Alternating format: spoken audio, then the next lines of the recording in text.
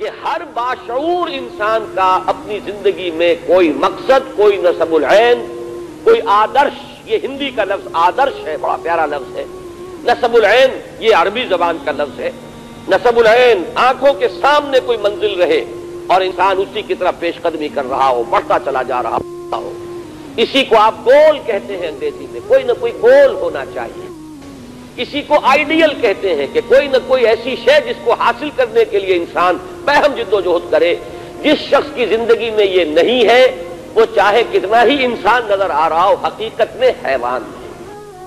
اب دوسری بات سمجھیے، یہ ایک عجیب ایکویشن ہے، الجبرے کا فارمولہ سمجھیے کہ انسان کا نسب العین اگر پست ہوگا تو اس انسان کی شخصیت بھی پست ہو جائے گی. اس کا نسب العین بلند اور اعلیٰ ہوگا تو اس کی اپنی شخصیت بھی اعلیٰ اور عرفہ ہو جائے گی.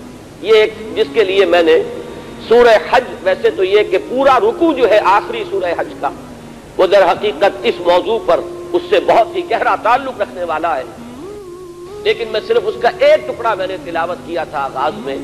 ضعف الطالب والمطلوب. مشرکین کے بارے میں کہا جا رہا ہے کہ ان کی کیفیت یہ ہے کہ کمزور ہیں وہ بھی جو چاہنے والے ہیں اور وہ بھی جنہیں چاہا جا رہا ہے. یعنی مطلوب اگر اعلیٰ ہے انسان بھی اعلیٰ ہو جائے گا، مطلوب اگر پست ہے انسان بھی پست ہو جائے گا.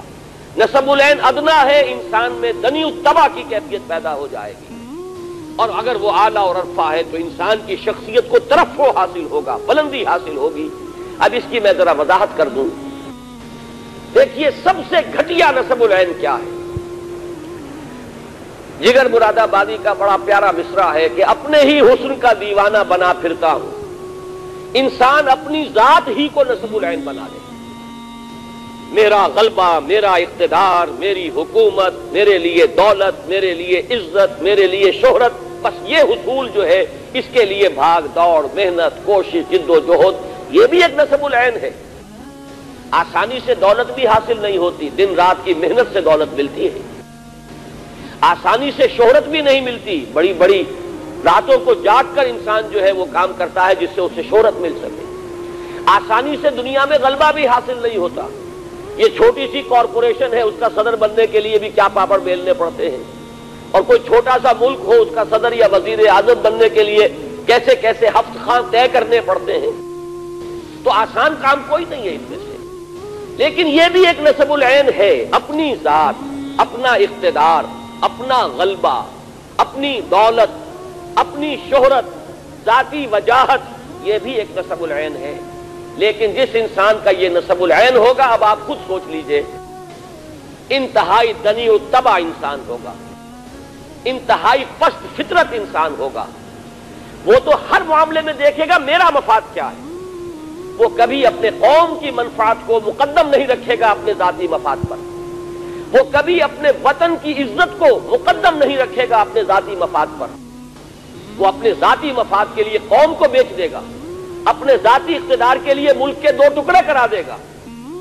وہ بڑے سے بڑی جو ہے وہ بازی لگانے کے لیے تیار ہو جائے گا، اس لیے کہ اس کا نسب العین ہے ذاتی اقتدار، اس کا نسب العین ہے. اور جس کو آپ جانتے ہیں بائی ہک اور بائی کروک. جب معین یہ ہو گیا مجھے تو اپنا اقتدار مطلوب ہے، مجھے سربلندی اپنے لیے چاہیے، میں دولت جمع کر لینا چاہتا ہوں. زیادہ دولت جمع کرنے والا انسان کس کس پستی میں گر رہا ہے. آپ کا یہی شہر کراچی ہے جس میں گھی میں ملاوٹ کی گئی اور اس طرح کی ملاوٹ کی گئی کہ کتنے ہی لوگ تھے جو جن پر فالج ہوا تھا ایک زمانے میں، آپ کو یاد ہوگا، اس لیے کہ گھی کے اندر ایسی چیز ملا دی گئی تھی اپنے چند ٹکوں کے حصول کے لیے، انسانوں کی صحت سے کھیلنے والے. آج آپ کے ہاں وہ لوگ موجود ہیں جو ادویات کے اندر ملاوٹ کر رہے ہیں. میں کہا کرتا ہوں کہ ہو سکتا ہے کوئی غریب عورت اپنے گھر کے برتن بیچ کر گئی ہو اور وہ 15 روپے کے کیپسول خرید کے لائی ہو، 15 روپے کا ایک کیپسول، اس لیے کہ شوہر جو ہے زندگی اور موت کی کشمکش میں ہے. اس نے گھر کے برتن بیچے ہوں، لیکن اس کیپسول کے اندر بجائے اس دوا کے چوک بھرا ہوا ہو یا آٹا بھرا ہوا ہو. یہ آپ کے اس ملک میں ہو رہا ہے. تو معلوم ہوا، اچھی طرح سمجھ لیجئے، وقت کم ہے، ایک ایک چیز کو اچھی طرح سمجھ کر ذہن نشین کیجئے کہ اگر نسب العین اپنی ذات ہے تو وہ شخص اخلاقی اعتبار سے پست ترین سطح پر ہوگا، وہ قوم کو بیچے گا، غداری کرے گا، ملک سے کے خلاف جو ہے کوئی قدم اٹھا لے گا، تو آپ سمجھیے کہ پوری قوم کی قسمت سے وہ شخص کھیل رہا ہے جس نے اپنے بینک بیلنس کے اندر ملک سے باہر چند کروڑ روپے جمع کرنے کے لیے اس نے گویا کہ پوری کی پوری قوم کے مستقبل کو داؤ پر لگا دیا۔ یہ سب منطقی نتیجے ہیں کہ اگر نسب العین ہی اپنی ذات ہے۔ اب مجھے یاد آ رہا ہے سورہ قصص کے آخر میں فرمایا تِلْكَ الدَّارُ الْآخِرَةُ نَجْعَلُهَا لِلَّذِينَ لَا يُرِيدُونَ عُلُوًّا فِي الْأَرْضِ وَلَا فَسَادًا۔ یہ جو آخرت کا گھر ہے اللہ فرماتا ہے یہ تو ہم نے خالص کیا ہوا ہے ان لوگوں کے لیے جو اس زمین میں اپنی سربلندی نہیں چاہتے، یہاں اپنا غلبہ نہیں چاہتے، یہاں اقتدار کے طالب نہیں بنتے، یہاں اپنے لیے حکومت کے طالب بن کر نہیں کھڑے ہوتے۔ آخرت کا گھر صرف انہی کے لیے ہے۔ یہ میں نے اس آیت مبارکہ کوٹ کر دیا تاکہ معلوم ہو جائے جہاں سے میں بات شروع کر رہا ہوں کہ یہ پست ترین نسب العین ہے۔ ویسے برا نہ مانیے، شعوری یا غیر شعوری طور پر ہماری عظیم اکثریت اسی سطح پر زندگی بسر کر رہی ہے۔ آج ہم دنیا میں ذلیل کیوں ہیں؟ آج ہمارا پوری دنیا کے اندر کیوں نام عزت کے ساتھ نہیں لیا جا رہا؟ کیوں ہم کسی بین الاقوامی کسی فورم میں کیوں عزت کے ساتھ کھڑے نہیں ہو سکتے؟ معلوم ہوا یہ وجہ یہی ہے کہ ہماری قوم میں غدار ہیں۔ آپ ہی کے قوم کے لوگ ہیں جو بکتے ہیں۔ یہ نقاب پوش آتے ہیں اور گولیاں برسا کر چلے جاتے ہیں اور پھر بھائی بھائی کے گریبان کو پکڑ لیتا ہے۔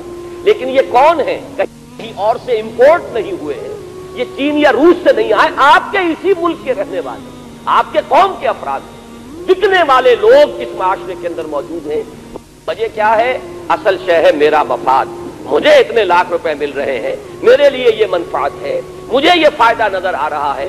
یہی وجہ ہے کہ قومی اور ملکی سطح پر ہم اس وقت ذلیل و خوار ہیں۔ اس کی وجہ یہی ہے کہ ہم میں سے اکثر پاکستانی مسلمانوں کی اکثریت اگر گریبان میں جھانکیں تو محسوس یہ ہوگا کہ ہمارے سامنے کوئی نسب العین نہیں، کوئی اعلیٰ آدرش نہیں، کوئی اونچا نسب العین نہیں۔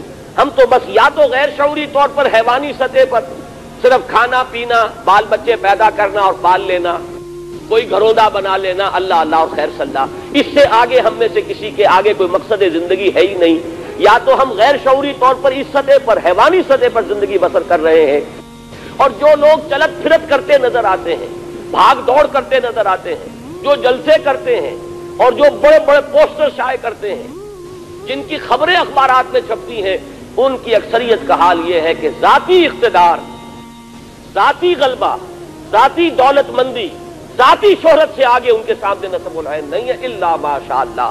استثناءات ہوں گے، لیکن یہ کہ عربی کا ایک مقولہ ہے کہ حکم الاکثر حکم الکل، اکثر کی جو بات ہوتی ہے وہی کل کی شمار ہوگی۔ ہمارے پاس اس وقت اکثر و بیشتر لوگ جو ہے وہ اسی رہتے ہیں۔